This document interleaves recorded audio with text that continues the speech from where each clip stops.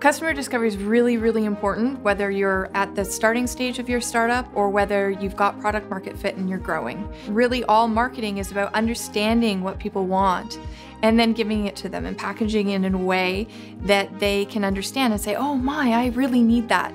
So talking to your customers and really understanding who they are as people, what their days are like, and all the aspects of customer development is really important.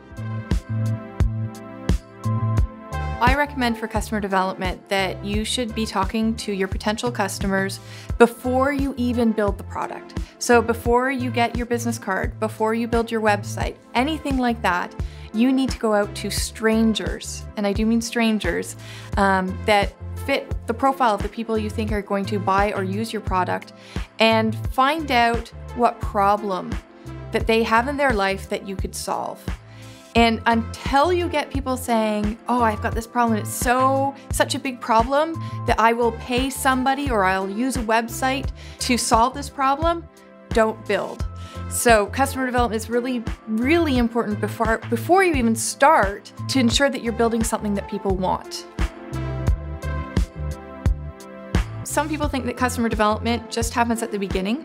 So either when you're identifying what problem you're solving or what the solution is. But really, customer development should happen at every part of your marketing funnel and as your business grows.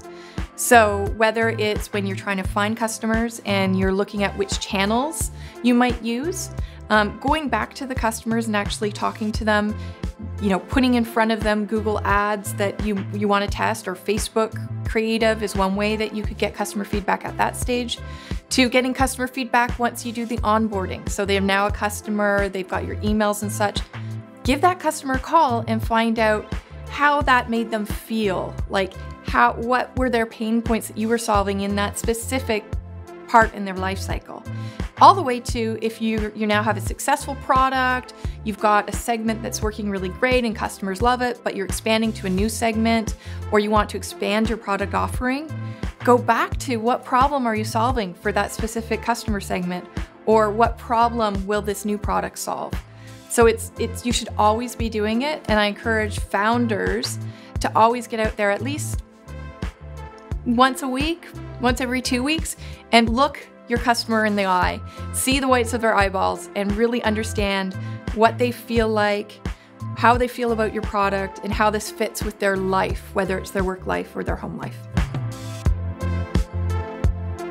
Another thing that I suggest when people are doing customer development is not to do online surveys.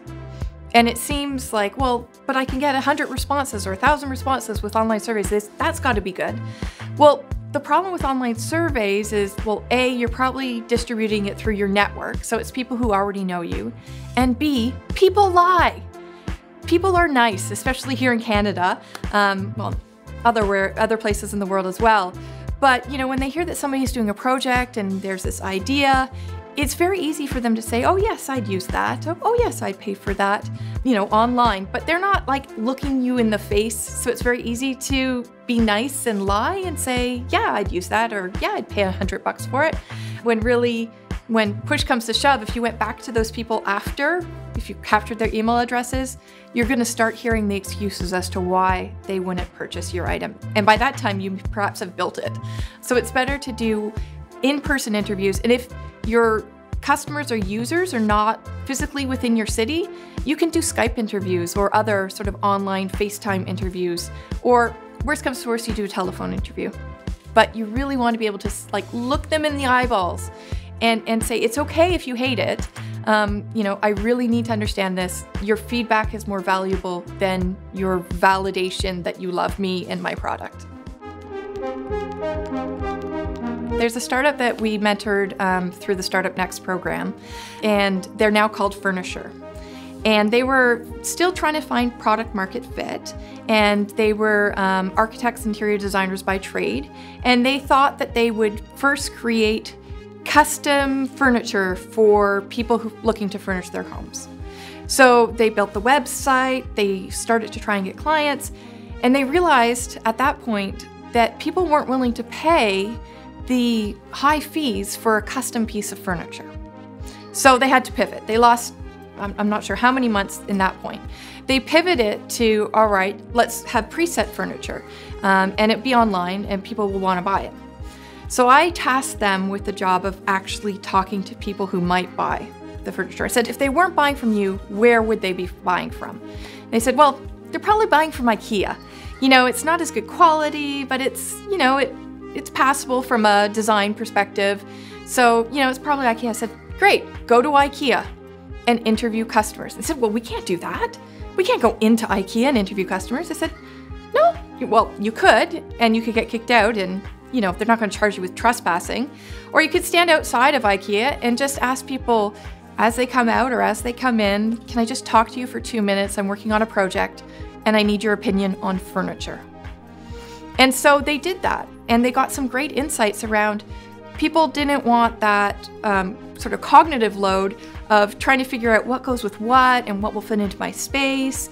So the insight there was that this company could create a whole package for the customer. So it's a package of everything from a throw rug to the pillows, to the couch, to the lighting, everything, so that it's easy for this bachelor guy to just go on the website, say my living room is 400 square feet and I like these colors and this design, bang, furniture comes to them. And they found that by actually asking those guys who were going into IKEA.